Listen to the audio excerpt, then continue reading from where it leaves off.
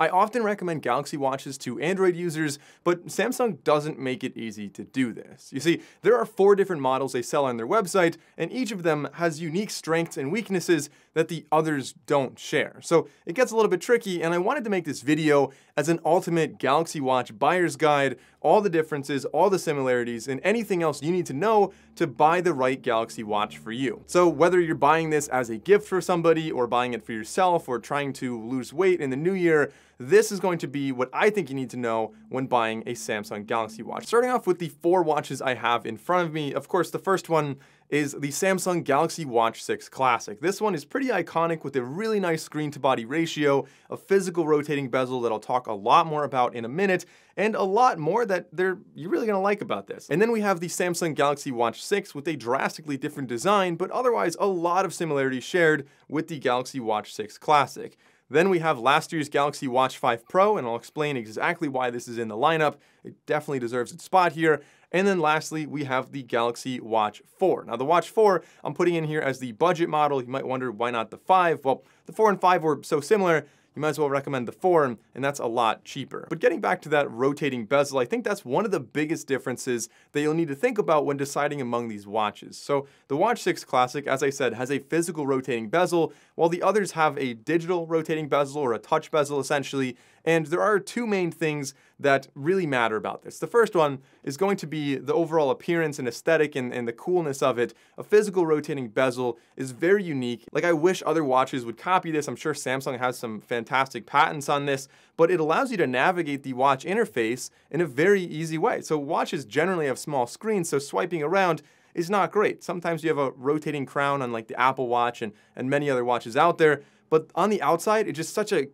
satisfying way to navigate your watch. Now, the second benefit is the way in which you rotate the bezel. So if you look at how you would naturally rotate a physical bezel, it's probably with 2 fingers on the outside, maybe 1 finger on the outside, but no matter what, your finger is not going to be covering your display. The touch bezels, on the other hand, that we see on the other 3 watches, you swirl your finger around and it does cover the display for a good portion of that swirl. But with that advantage, you are getting a chunkier watch, a heavier watch, which has its drawbacks with running. For example, running with like a heavy watch is not gonna be ideal. And with sleeping, rolling around and having a larger watch on your wrist might be uncomfortable for some, but that kind of ties me into the general sizes. We'll talk about the materials in a second, but the sizes with these watches, you're looking at 40 or 44 millimeters on the 6 and on the 4, just the regular versions of them. Then 3 millimeters larger is going to be the classic versions. We have 43 millimeters is the smaller one here, which is still pretty big.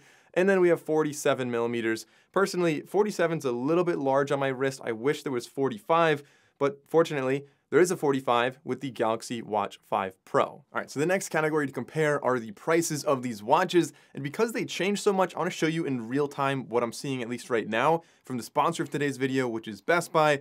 So if we just look up the Galaxy Watch 6, you can see at Best Buy, originally it's $299, so about $300 is the MSRP. But as I said, like the prices change on these so much. There's always sales. So $269 right now for the regular Galaxy Watch 6, but there are 2 different sizes. We'll talk about that in just a second. Then the Galaxy Watch 6 Classic is $100 more expensive at $399, but again, we have that sale bringing it down $30. And again, that is for the smaller version. The more expensive version right here, or the larger version, looks about $30 more expensive there. Then the Galaxy Watch 5 is actually the most expensive of the bunch, listed originally at $449, so 450 bucks there, but we are getting a sale bringing it down to $400. And then the most affordable out of all of these is that Galaxy Watch 4, which originally they're listing at $199, but with that discount, we're getting $169 right now. So that's actually like half the price, less than half the price of some of the other watches on here. But regardless, going back to the first 2, the Watch 6 and the Watch 6 Classic, I mentioned there were different colors and different sizes. We can also check those out on Best Buy's site as well. So it doesn't really matter which one you click on. There's a permutation in a second. So if I just click on the larger one right here, you'll see the settings all over on the right side. So we can choose if we want a GPS only version or if we want GPS and cellular connectivity. we can choose the smaller or the larger version, and there are 2 different colors for this version, as well as for the 43mm, and the colors are the same there. The regular Watch 6 has 3 different colors, but only 2 per size, so you can see the cream version right there is actually not available in the larger version. That's only 40mm. Then going over to the Watch 4, you can see we have 3 colors down here, including black, gold, and of course silver. And then the Galaxy Watch 5 Pro is available in just those 2 colors, the gray color and the black color. In addition, they have some specs down here. If you want to read more about the different sizes or some in-depth features over on the right side, you can check out all of that. I'll have links to all these in the description below. So thanks to Best Buy for sponsoring this video. If you want to buy a Watch 6 or a Watch 6 Classic, head on down and check out those links. The materials with these watches, that's really a significant thing that you'll want to consider. So the Galaxy Watch 6 Classic has stainless steel, which is a very hard metal, but also relatively heavy metal compared to the other ones on here. And so one, we are getting great durability on this. We have a sapphire crystal display. The display is recessed and it's stainless steel around there. So I'm not worried at all about this getting damaged, no matter what I end up doing.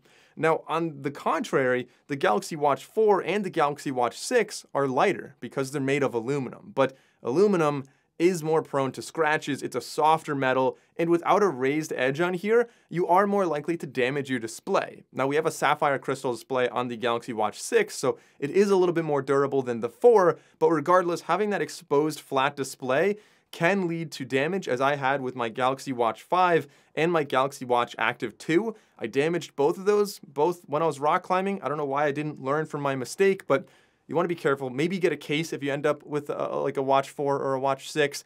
But then the most durable of these is the Galaxy Watch 5 Pro, which has a titanium case, which gives you a nice lightweight watch, much lighter than the 6 Classic, but also a very strong watch that's also it has that recessed display. So again, you're not going to be worried about damaging that. That's really the best one, I would say, for like rock climbing. Now, rather than just like a hand wavy, oh, this is heavier than that watch, like here's the numbers. Like you can see that it's actually basically double the weight for the larger Watch 6 Classic compared to the Galaxy Watch 4. So those are some of the differences with the physical designs of these watches, but it doesn't end there. We have some pretty significant differences with the accuracy, the tracking, the battery, and the software that is available on these. So while they do all have sleep coaching and GPS and heart rate tracking and a lot of the main stuff you'd expect, including body composition, for example, there are some certain differences you'll see with the Watch 5 Pro, the Watch 6, and the Watch 6 Classic. All 3 of those have a temperature sensor on them, which allows you to track sleep a little bit more accurately, and it allows for female cycle tracking. Something that's unique to the Galaxy Watch 5 Pro is the GPS route tracking. Now, even though all of these watches have GPS, the route tracking feature is really meant for hiking or backpacking and kind of navigating around, although you could probably get a third-party app on the other watches to really basically do that same thing. The 3 newer watches here do have faster charging, although the smaller battery on the Watch 4 means that you're pretty much charging up just as fast anyway, or it's really not a significant difference, but that kind of leads me into the battery sizes there. The Galaxy Watch 5 Pro, like you might wonder why it's actually on this list, since I said the Watch 6 Classic was so durable, and the reason is that battery life. The battery life on here is substantially better than anything else in this lineup. All the other 3 are basically getting 1.5-ish days, maybe 2 days if you're really conservative on your battery, maybe 1 day if you're aggressive on your battery. But the Watch 5 Pro, you can pretty comfortably get like 3-ish days. So it's about double the battery life. So as far as the accuracy goes, let's start off with the GPS. They all actually had almost exactly the same distance on my 3-mile run. It was 3.05 versus 3.04 versus 3.05. So that's very impressive. Looking at the map, you can see very subtle deviations from where the trail actually was. So GPS on all of them, pretty solid. Now the heart rate, on the other hand, had a lot of variation. You could see that the Watch 5 Pro was generally running a lot lower until the very end. It spiked up. The Watch 6 was the most accurate out of all of these, and I did compare this to a Polar H10, a known accurate heart rate strap. So if you're worried more about the heart rate accuracy, obviously the fit has a lot to do with this. Where you're wearing it on your wrist matters a lot, but even with all things considered, I think the Watch 6 is going to be more accurate in this department. Now the Galaxy Watch 6 and 6 Classic also have a newer processor on board, a newer chip in there that should be a little bit faster. So as you can see in this quick little app open test, they're all reasonably quick. They're definitely doing a good enough job for these watches, but you might see a slight speed improvement if you buy a newer one. But other than that, they're basically all running a lot of the same software. Some differences maybe being like the watch faces, for example. But between these watches, when it really comes down to it, which one's actually the best one to buy? I love giving a cut and dried answer saying, just buy this one unless you can't afford it and then get this one. But the truth is, it's a lot trickier with these watches. Like I said, Samsung doesn't make it easy to make this video here. So I think I would say this: if battery is super important to you, and this is really common, a lot of people really want their battery to last more than 2 days, they don't want to charge it every day, then the Watch 5 Pro is really your only option. I wish the Watch 6 Classic had a bigger battery, but as it is, that's just what we're getting right now. But if you don't really care about charging your watch every single day, or maybe every day and a half, then the Watch 6 Classic is personally my choice. The rotating bezel is so unique, you're getting a nice screen to body ratio, and because it has the same sensors as the Watch 6, this is just as capable for running or for tracking any other workouts or tracking your sleep.